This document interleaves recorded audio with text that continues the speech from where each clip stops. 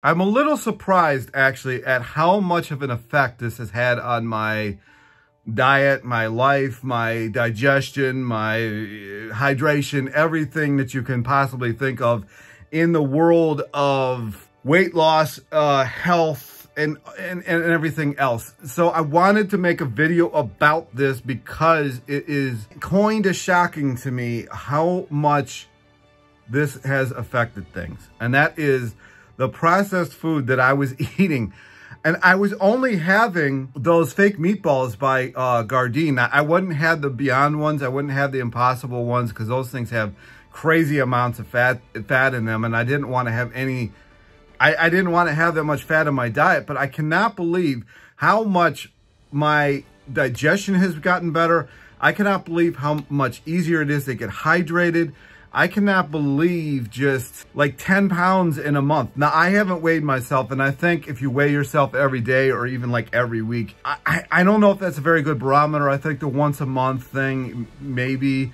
I think that kind of judging your clothes is a really good thing, you know, but I mean, do whatever you want to. But I find that like the more you weigh yourself, the more anxiety you kind of get, and you don't know, like you might go to the bathroom 10 minutes after you know, weighed yourself, and you might weigh, I don't know how many pounds less. So doing it daily, even doing it weekly, I don't think is a very good idea. But back to the processed food, I could not believe, now it wasn't noticeable at first. Like I started this 5.5-ish weeks ago. Now I'm not saying that I'm like Mr. Skinny or something like that, nor do I think that'll ever really happen. I don't really want to be too slender. I just want to get the excess weight off. The amount of just the flow, like, and it's weird, I know this is TMI, but I got stuff coming out number 2 that I haven't eaten for over a month. And it's coming out and I'm like, doesn't make any sense. I'm talking about corn here. I haven't had corn in over like 5 weeks, and yet some still comes out. I'm like, where were you? I have gone through this before. I have gone through, you know, detox periods, especially after I went raw vegan. I had stuff coming out of me. I had worms coming out of me. I had parasites coming out of me. I had all kind of crazy stuff coming out of me. So I don't know what this corn is doing. I don't know where it was. Maybe it was every time I had corn, I think I was actually having those fake meatballs. Maybe they had something to do with it. I don't know. It just, it's crazy to me. So if you are having a hard time on whatever high carb, low fat thing that you're doing, and you're adding some of this stuff in, now I know it looks low carb or low fat to you. It really is. Like 4 of those things or something like that is 7 grams of fat, maybe. And I was only having 3, but I think it's just the processed food as it is, like the way they do it or whatever it is. Now, some people can get away with this and it really doesn't matter. You know, some people can get away with a lot of this stuff, but I am one of those people that I can't eat a lot of ingredients all at once. I can't do that. Like lately, like last couple days, I've just literally made sticky rice, made rolls, wraps out of it, sushi basically, cut it like sushi and just ate it with tonkatsu. I don't know why. I always used to like, I have this weird thing where I'll just say these random words. And tonkatsu is like one of them that I always used to say. So when I was at the Asian store and I seen it on the shelf, I'm like, I gotta get this. Now I know that's processed, I understand, but there's no fat in that whatsoever. So that's the difference. Like if there's a lot of fat or oil, seed oils or whatever in it, stay away from it. Processed like condiments, like ketchup or something like that, haven't had an issue with that. Mustard, haven't had an issue with that. Haven't had an issue with soy sauce or tonkatsu or whatever other sauce that there is. I've only been having issues with anything that's got seed oil in it. Now, I know the Japanese barbecue sauce that I use does have a little bit of, I forget which oil it is. It's a last ingredient. It's so little that they don't even list any grams of fat on the condiment. So that one's questionable, but the rest of them have nothing in it whatsoever, other than, you know, sugar or corn starch or whatever, you know, tends to be in these things. I know that a lot of Asian stuff uses a lot of xanthan gum and cornstarch. So I do try to stay away from xanthan gum for whatever reason, even though, you know, it is what it is. But if you are having a hard time with this, I would definitely suggest cutting all of that out and getting as bare bones as possible. I've basically converted the rice diet into the rice potato diet, because it seems like every other day or every third day I'm having a lot of potatoes, and the rest of the days I'm having rice. And it's kind of just, I kind of converted it into my own thing. It is, you know, it is what it is. I've really liked it. Now, like I said in one of my videos a couple videos ago, I did actually start having an issue with not having enough glycogen stores. So I had to add the rice back in. Then somebody did point out the fact, and I don't know if this is true or not. I have heard him say this, but there's no way to prove it. Medical Medium claims that if you boil potatoes in water and you dump that water, you dump like essentially all the glycogen from the potato with the water. Maybe that's possible. I have no idea. Maybe that's why mashed potatoes fill you up so fast and they kind of last a while. Whereas if you make fries or something like that, I don't know. I don't know what the answer is there. I do know that things got a lot better when I added in rice. I also know that when I talked to Durian Rider about this in one of the interviews I did, he also said that when he added rice into his diet, that was a complete game changer. So take that with what you will. Drop all the processed stuff that has any kind of oil in it whatsoever, and see how that goes. Another thing, when people say processed sugar, oh, it's always donuts, it's always croissants, cakes, whatever it is. It's not actually processed sugar. Processed sugar is raw sugar in a container that you put into things, which does not actually harm you at all. At all.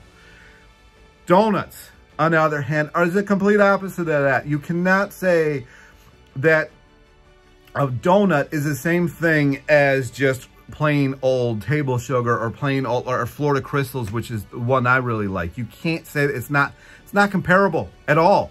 Apparently, that the one day doctor, that Ray Pete, apparently he said that sugar is actually a superfood. It's the only superfood that there is. I did not actually hear him say that, but I have seen people say that in my comment section a couple of times, so maybe he did say it. If you do know where he said that, please link that video down in the comment section. That way I can go do like a reaction video or something like that to that particular thing. I've also had Georgie Dinkov on here, who has highdoot.me, which is his site where he lists all the research that he does. And it's insane how much research has been done on sugar and how beneficial sugar is. And I did my own experiment with it. It was like I think it was a 2-month experiment. It was 2 years ago now, where I was adding a pound of sugar a day. I forget the exact amount of time, but I doubled my testosterone. I had the blood test and everything where you can see everything that I did. It was crazy. It was crazy. And I was losing weight too, adding a pound of sugar in. Now, everybody's like, well, why didn't you keep doing it? I did start actually having an issue with digestion. Now, maybe that's because I was using just plain old, from all the little 4-pound cubes of sugar. Maybe they have glyphosates in that. I've never had a gut issue with Florida Crystals or raw sugar or organic sugar. I've never had a gut issue with that. So if I ever did the experiment again, it would definitely not be with the real white sugar that you get at Aldi or whatever other store that you go to.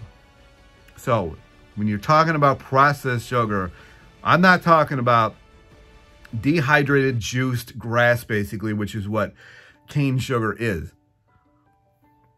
It's not comparable. I mean, we used to have sugar on the table all the time. When I was growing up, when everybody was skinny, we had sugar on the table all the time.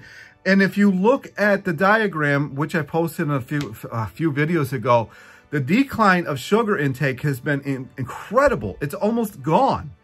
There's almost no sugar consumption whatsoever since 1980 if you look at the graph.